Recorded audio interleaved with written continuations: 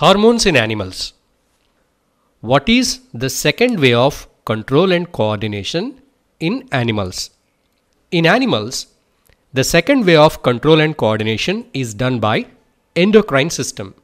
The endocrine system is comprised of various endocrine glands like pituitary gland, thyroid gland, adrenal glands, pancreas, testes, and ovaries. These glands secrete some special chemical compounds called hormones. What are the functions of hormones? And how are they supplied to different parts of our body? Hormones help to control many body functions such as growth, repair, and reproduction. Hormones are secreted by glands in very small quantity. These hormones reach different parts of our body through blood circulatory system. Once a hormone is released into the bloodstream, it is supplied to all parts of the body, but it acts only on its target tissue or organ. How do hormones help our body in producing a response towards a stimulus? Let us understand the functioning of hormones with an example. If a person is attacked by a dog, then he should either fight with the dog or run away from the dog. Here, the dog's attack is the stimulus and man running or escaping is the response. When we are in such a situation, a hormone called adrenaline is secreted by adrenal glands. It helps in the fight or flight situation. In dangerous situation, we have to fight or flight. For both the processes, our muscles need large amounts of glucose and oxygen. The main function of adrenaline is to increase the supply of oxygen and glucose to our skeletal muscles. Even though adrenaline is supplied to all parts of the body, only few organs accept it and functions accordingly.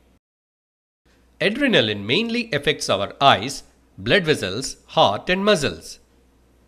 Due to the action of adrenaline, the heart beats faster and supplies more oxygen to our muscles. The blood to the digestive system and skin is reduced due to contraction of muscles around small arteries in these organs. This blood is diverted to skeletal muscles.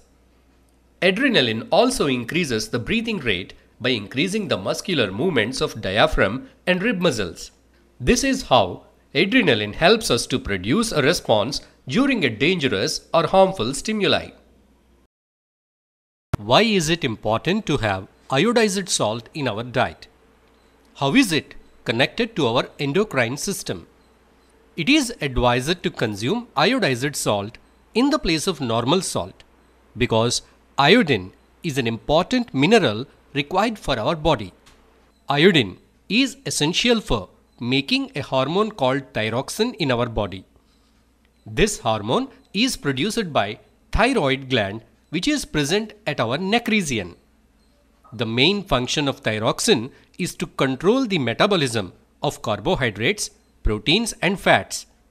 Thyroid hormone plays a crucial role in regulating metabolism. Metabolism is the process by which our body converts food into energy and energy into food, vice versa. An underactive thyroid can slow down metabolism, leading to weight gain, fatigue and other symptoms. On the other hand, an overactive thyroid can speed up metabolism, causing weight loss and other symptoms. If we do not have sufficient iodine in our diet, it may lead to low production of thyroxine and causes a disease called as goiter. Swollen neck is the main symptom of goiter. Which hormone is responsible for our growth?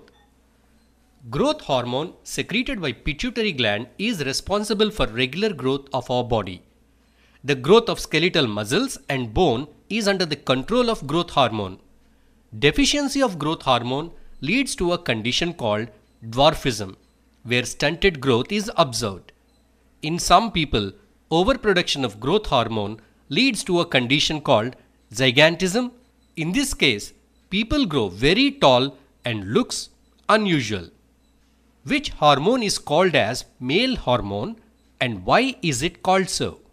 Testosterone is called as male sex hormone. It is called so because it helps in the development of secondary sexual characters like growth of mustache, growth of beard, development of testes, and production of sperms in boys. Which hormone is called as female sex hormone and why it is called so? Estrogen is called as female sex hormone. It is called so because it helps in the development of secondary sexual characters in females like development of breasts, beginning of menstruation, development of ovaries, etc. Why do doctors suggest some people to eat less sugar and starchy foods in their diet? Doctors suggest some people to eat less sugar and starchy foods because they are suffering from a disease called as diabetes. Our blood contains glucose. The normal level of glucose in our blood is 99 milligrams per 100 ml of blood. If our blood glucose level raises, then a hormone called insulin is secreted by our pancreas. Insulin controls the raised blood sugar levels. But in some people, due to the malfunctioning of insulin producing cells of pancreas, very less insulin is produced, which leads to high level of blood sugar. Such condition is called as diabetes. High levels of blood sugar causes harmful effects on our body. Diabetic people are more prone to heart, kidney, eye, and nerve diseases. Thanks for watching.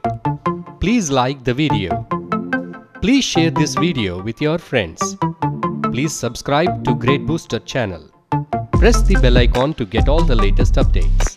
Check the description to find links of other useful videos.